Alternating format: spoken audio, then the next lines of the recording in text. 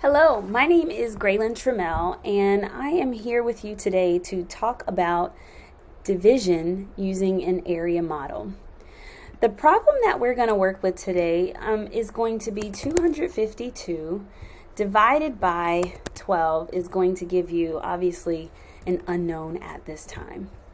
Now, with this problem in mind, the first thing that we need to consider, or the first thing that we should do, especially with students, is to complete a ratio table.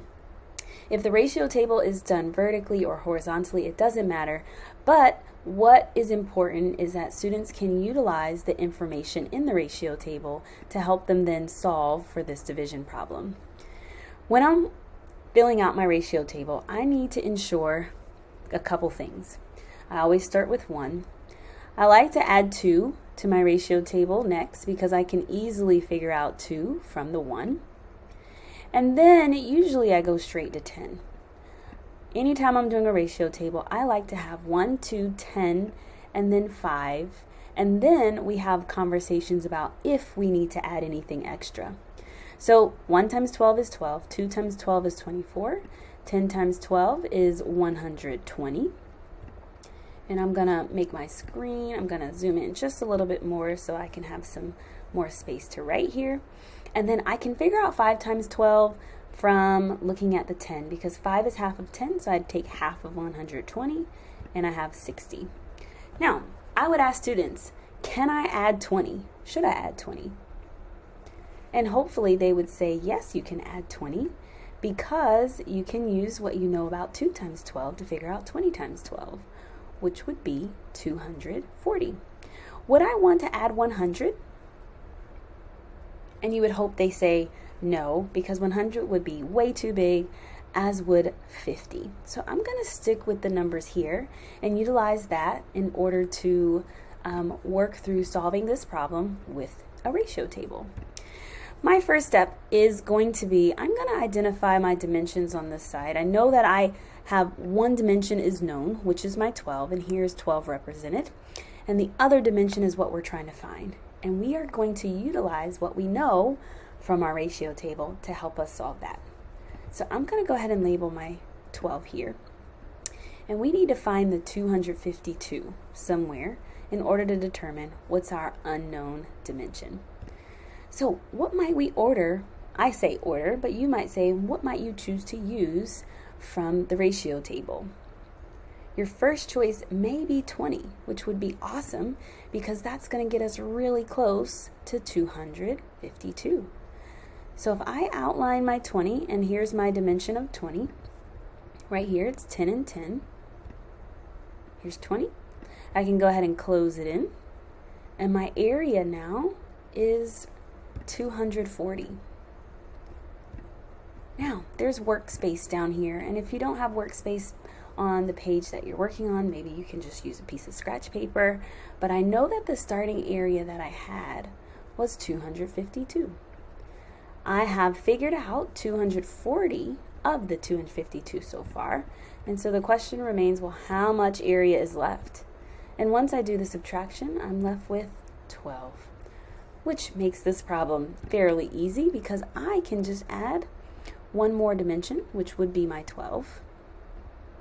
And now this together, so here's my 1, so I have 20 plus 1, gives me a dimension, an area of 12. And so my answer to 252 divided by 12 is 21.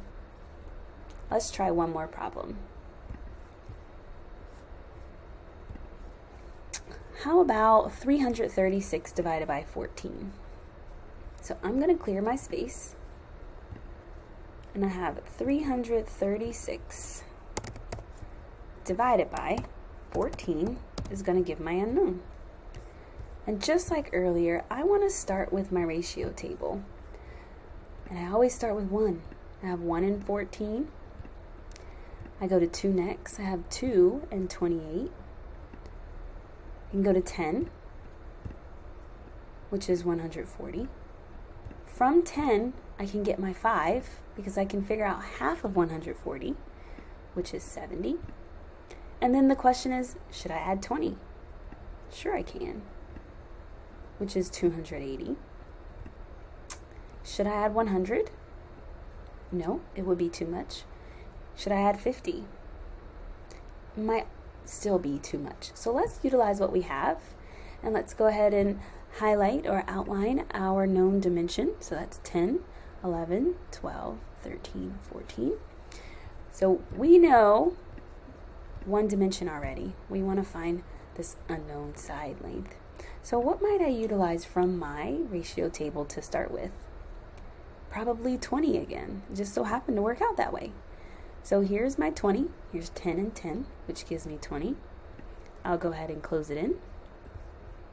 And I know that now this area is 280. But I'm not done because I need an area of 336. So I have 336. I've figured out already 280. So now I need to know, well, what's left? So I'm going to do the subtraction. And that's going to give me, here's my 13, 56. I have 56 left to shade in essentially in order to make up my whole area of 336. 56 is not on my ratio table, but I can start making some combinations. I could combine 2 and 1, which would give me 3, and then I can add 28 and 14, which is going to give me 32, or excuse me, 42.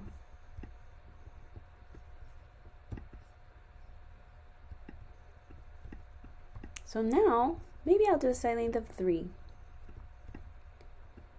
And I need to now figure out, well, what's left?